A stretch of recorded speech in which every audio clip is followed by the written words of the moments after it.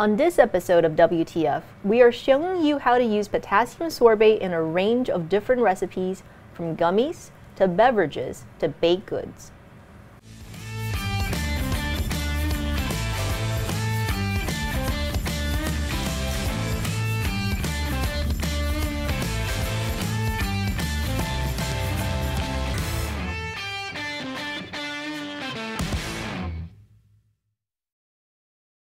Hello and welcome to WTF. I'm Janie. And I'm Ben.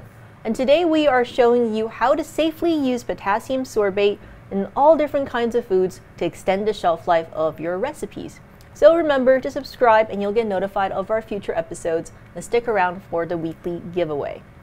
As the part of the kickoff to our preservation series, we wanted to talk about potassium sorbate because it's a safe preservative. Can you talk a little bit about what is potassium sorbate and where it came from? Yeah, so potassium sorbate is a salt of sorbic acid. So sorbic acid is essentially an acid that comes from a plant called the rowan tree. Sorbic acid by itself has a very narrow range of application. So in order to preserve things, we kind of have to make it bend to our will. Okay. And in order to do that, we create a salt. There are different types of sorbate salts. Potassium sorbate is just one of them. But ultimately, that allows us to put sorbic acid into a wide range of gummies, beverages, or baked goods. Yeah, and is this product, I know that nowadays it's produced synthetically. Where did it come from originally? So it did come from nature, so that's the important part. So it came from a berry produced on the rowan tree, right? It's actually an oil produced by this berry, so you can't just use the berry juice and have it preserved. Okay. So ultimately, they found this oil, found sorbic acid, and it wasn't until maybe 70 years after its discovery in 1849 that it was actually discovered and reported to have antimicrobial benefits. And at which point, started to use it in factory use for dried fruits and dairy products. Yeah. And one of the things that people are often afraid of when they are thinking about preservatives is whether or not this is safe. And one of the things we love about potassium sorbate is that it is safe, and in fact is recognized by the FDA as what's referred to as GRAS. Can you talk a little bit about, for folks who are not familiar, what exactly is GRAS and what does that mean for food safety? So GRAS is an acronym for generally referred to as safe or regarded as safe. And it's something that the FDA labels a product that, when used within their specifications and with proper GMP protocol, which is good manufacturing practice, ultimately that means having a safe, clean, contaminant-free environment, along with the appropriate use of product. It's going to be a safe and consumable good. Yeah, and we're going to show you today how do you properly use potassium sorbate. But of course, before we do, I need to add a disclaimer here that everything we're talking about today is for informational purposes only. If you're like, I want to incorporate this, we're going to be talking a little bit later on about certain, what to look for in order to test it. But again, it's all informational. So if you are looking to, bring your product to market or whatever it is that most people are using it for, or just to extend your shelf life, you should take certain precautions to make sure your food is safe. All right, that said, what is the common usage method and dosage for potassium sorbate? Okay, so the appropriate usage of potassium sorbate is a very narrow window. Typically, I use it in between a range of 0.1% to 0.3% of the total weight of the recipe. That's just the range that is recommended through peer-reviewed study, as well as my personal recommendation just for use. It's been my experience that starting at 0.1% is a real easy number to hit. It's a real easy number to calculate, and it tends to produce a good result. So when we say as a base of the whole recipe, for instance, we have 250 grams of gummy. Okay? If we have 250 grams, 0.1% is 0.25 grams. Yeah, that's even a quarter of a gram. Right, so you just move the decimal place over 3 times. It's real easy math, and you can do it in your head.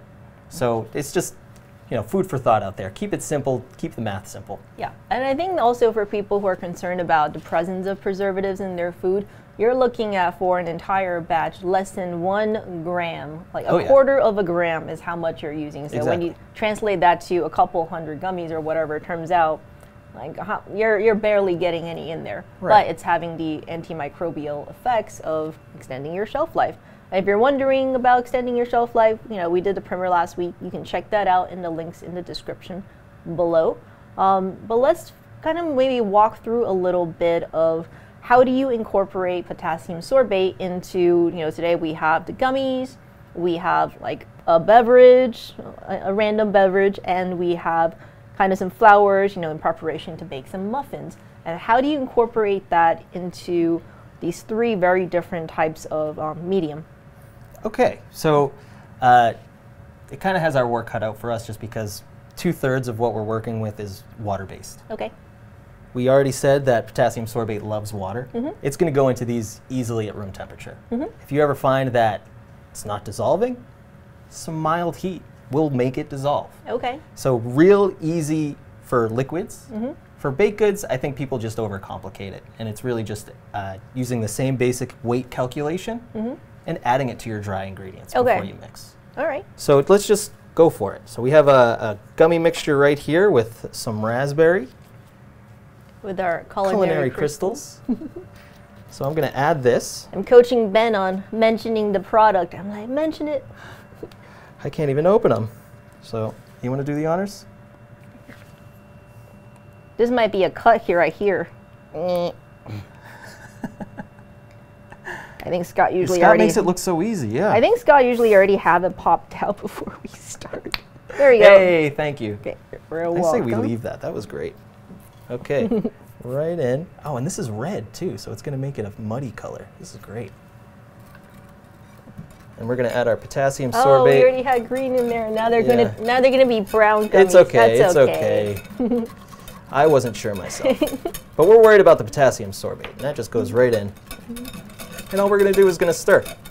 Okay, so no special, like, no blender, just the plain old whisk. I mean, you can use a blender, but when it comes down to gummies, you can whip air into it. So what I'm doing is just gentle stir. I don't want to incorporate too many air bubbles. Okay, and at what stage of the base? Is it kind of just the very This end, is the right very before end. you pour? Okay. I mean, ultimately, you can add it to your water before you even add it to your syrup.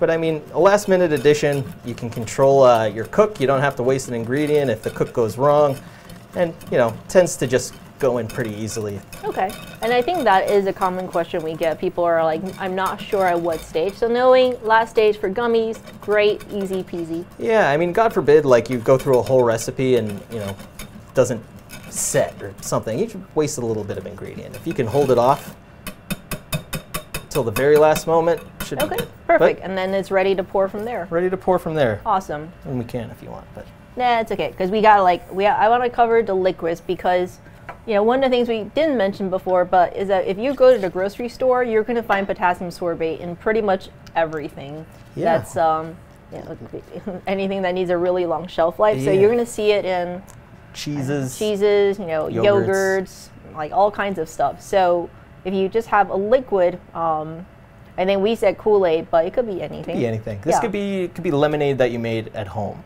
The important thing to consider about a lot of these applications is what your, I guess you can call it your base contamination. So I mean, if you're working with clean ingredients, you can really start with a low dilution. If you have like fruits or purees or anything that has like an organic element, you probably want to use a little more. Okay, that's a good tip as well. So that might sometimes be the difference between that 0.1 to 0.3. Exactly, exactly. And all of this is really dependent on how clean you work too. So how clean your tools are, how clean you are, it really all plays a factor. Cool. All right, and this is the easy part. This is just room temperature water mixed with purple drink. And what I like about the potassium sorbate is that it's dissolving pretty much as soon as you put it in. Yeah. So unlike a lot of our hydrocolloids, this doesn't require a lot of. Well, that was like literally 2 seconds. Done. Okay, that was super easy. Yeah. All right, and now we have our baked goods, and you said it's okay to just pour it in with your flour. Yeah. So essentially, we can get this in, get the mixer down and stirring, So it incorporates with your dry goods, but as you incorporate your eggs, incorporate your oils, but ultimately this is going to work with any chemically leavened recipe. So any kind of muffin recipe, any kind of cookie recipe, this should do the job. Yes. And which brings me to my next question. One of the things we know about potassium sorbate is that sometimes it has a hard time in like bread. And why is that? Yeah, so the reason why it has a hard time in bread is the very reason we're using it to prevent microbial growth. So it does a really good job of decreasing yeast reproduction, essentially. So what we're doing is we're creating a semi-acidic environment with potassium sorbate, and yeast doesn't like that. Basically will cease, basically it's, why can't I think here, it's fermentation and it's proofing, essentially. So at the end of the day, there are other products for potassium sorbate that might be more suited for breads and doughs. Yeah, so one of the things we're kind of looking into is seeing whether there are products out there, they're called encapsulated potassium sorbate, which allows you to have that potassium sorbate activate during the baking process. So we are currently running some tests here in the kitchen, and if it does find work, we're definitely going to share that with you. So what we're going to see. It's early stages of testing right now. So fundamentally, if you use potassium sorbate in like a yeast-based dough, you're going to find that your rise isn't quite what it should be. So it might produce a flat or sticky loaf. Yeah, because it's killing off all your stuff. The good stuff. Yeah. So one of the things when we're thinking about demos is that we want to show just how easy it is to incorporate them into your recipes.